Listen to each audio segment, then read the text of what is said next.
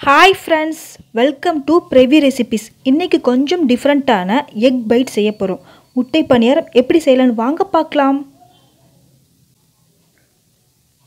இப்போ egg byte செய்ய தேவையான இன்கிரிடியன்ட்ஸ் என்ன பார்க்கலாம்.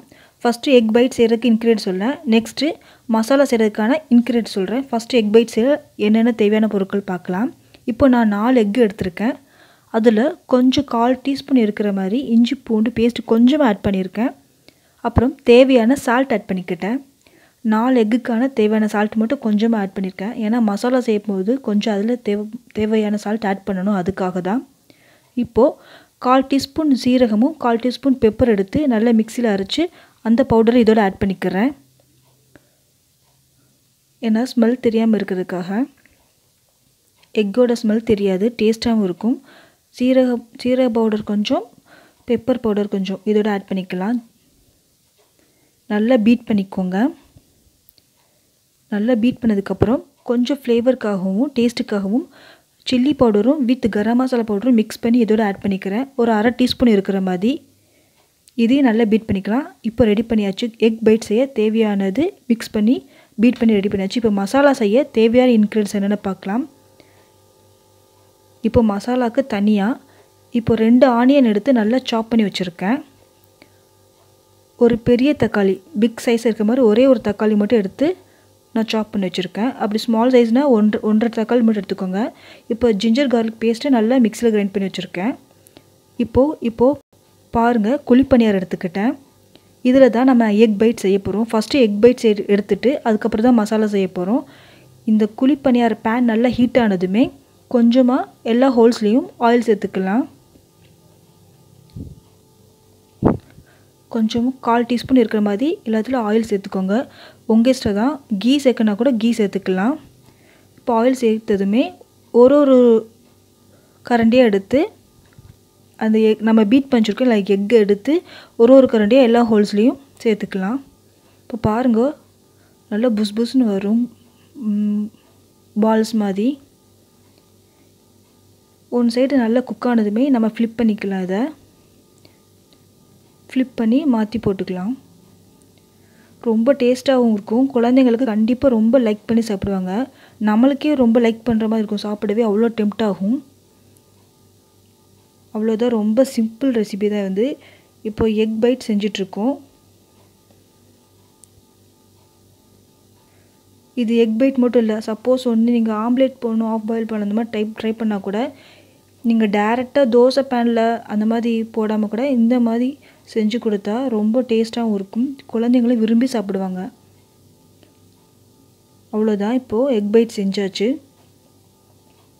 பேலன்ஸ் இருக்கிற எக் பீட்டை கூட இதே மாதிரி செஞ்சு எடுத்துக்கலாம். ரொம்ப ஈஸி, 2 மினிட்ஸில் செஞ்சு முடிச்சிடலாம். பாருங்கள், நம்ம பிளேட்டுக்கு ட்ரான்ஸ்ஃபர் பண்ணியாச்சு. குக் ஆகிருச்சு. நல்லா பார்க்கவே சூப்பராக இருக்குது. டேரெக்டாக இப்படியே கூட நம்ம சாப்பிட்லாம். பட் இன்னும் மசாலாலாம் போட்டு செஞ்சால் இன்னும் டேஸ்ட்டாக இருக்கும். இது சிம்பிளாக இருக்கும். இன்னும் மசாலா போட்டு செஞ்சால் இன்னும் டேஸ்ட்டாக இருக்கும்.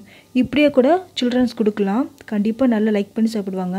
இப்போ பேலன்ஸ் இருக்கிற எக் பீட்டிங் பண்ணி வச்சுருக்கோம், அதை இப்போது இந்த ஹோல்ஸ்குள்ளே சேர்த்துக்கலாம். அவ்வளோதான். இப்போ பாருங்கள், எக் பைட் ரெடி ஆச்சு. இப்போ எக் பைட் மசாலா எப்படி செய்யலான்னு பார்க்கலாம். ஸோ ரொம்ப சிம்பிள் தான். ஸோ வாங்க செய்யலாம். இப்போது எக் பைட் மசாலா செய்யலாம். நான் கடாயில் கொஞ்சம் லிட்டில் பிட் ஆஃப் ஆயில் விட்டு சாப் பண்ணி வச்சா ஆனியன் இதோடு சேர்த்துக்கிறேன். சேர்த்து நல்லா ஃப்ரை பண்ணி விட்டுக்கலாம். ஆனியன் கொஞ்சம் ப்ரௌன் ஆனதுமே நம்ம இஞ்சி பூண்டு பேஸ்ட் இதோட ஆட் பண்ணிக்கலாம். நான் ஒரு 2 டேபிள் ஸ்பூன் இருக்கிற மாதிரி ஆயில் விட்டுருக்கேன். பாருங்கள், இப்போ இஞ்சி பூண்டு பேஸ்ட் ஆட் பண்ணிக்கலாம். இதோட லைட்டாக ப்ரௌன் ஆயிடுச்சு onion. Ginger garlic paste add பண்ணிக்கிறேன். நல்லா வதக்கிக்கலாம். இஞ்சி பூண்டு பேஸ்ட்டோட ரா ஸ்மெல் போகணும், அதனால் நல்லா ஃப்ரை பண்ணிக்கலாம். ஃப்ரை ஆனதுமே சாப் பண்ணி வச்ச தக்காளி இதோடு ஆட் பண்ணிக்கிறேன்.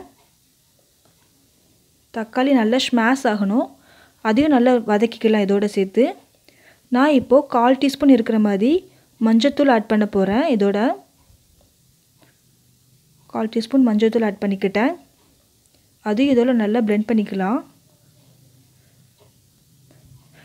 இப்போ நான் ஆல்ரெடி வந்து எக் பைட்டில் கொஞ்சம் சால்ட்டு சேர்த்துருக்கேன். ஸோ இப்போது இந்த மசாலாவுக்கு தேவையான சால்ட் மட்டும் ஆட் பண்ண போகிறேன்.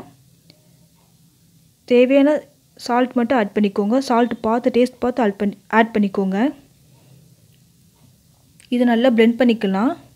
இப்போது நான் ரெட் கலர் பவுடர் ஆட் பண்ணிக்கிறேன். ஏன்னா கலர் அட்ராக்ஷனுக்காக, அப்போ தான் குழந்தைங்க விரும்பி சாப்பிடுவாங்க. அதனால் ஃபுட் கலர் ஆட் பண்ணிக்கிட்டேன் இதோட.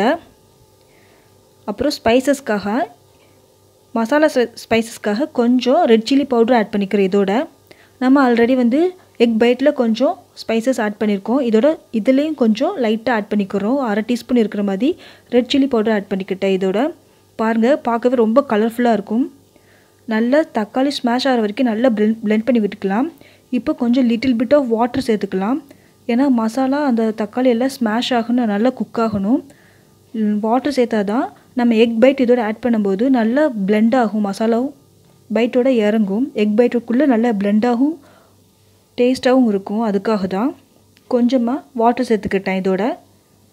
இப்போது நான் எக் பைட் இதோட சேர்த்துக்கிறேன். நல்லா பிளெண்ட் பண்ணி விட்டுக்கோங்க. மசாலா நல்லா இறங்கணும். அதுக்காக அந்த எக் பைட் சாப்பிடும்போதே ரொம்ப ஜூஸியாக இருக்கும், ரொம்ப நல்லா இருக்கும். கொஞ்சம் சிம்மில் வச்சே பண்ணுங்கள். எக் பைட் ஆட் பண்ணதுமே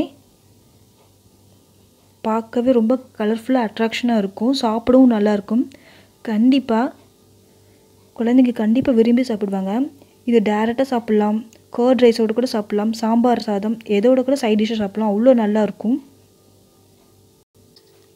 இப்போ லாஸ்ட்டாக ஸ்டவ் ஆஃப் பண்ணதுமே லெமன் ஜூஸ் ஆட் பண்ணிக்கலாம். ஜஸ்ட் ஒரு 1/4 டீஸ்பூன் இருக்கிற மாதிரி லெமன் ஜூஸ் ஆட் பண்ணிக்கோங்க. ரொம்ப டேஸ்ட்டாக இருக்கும். இப்போ அவ்வளோதான், எக் பைட் மசாலா ரெடி ஆயிடுச்சு. இந்த வீடியோ பிடிச்சிருந்தா மறக்காமல் லைக் பண்ணுங்கள், ஷேர் பண்ணுங்கள், கமெண்ட் பண்ணுங்கள். உங்கள் ஃபீட்பேக்கை நம்ம சேனலை சப்ஸ்கிரைப் பண்ணுங்கள். கூடவே பெல் ஐக்கான் கிளிக் பண்ணுங்கள். பாய்.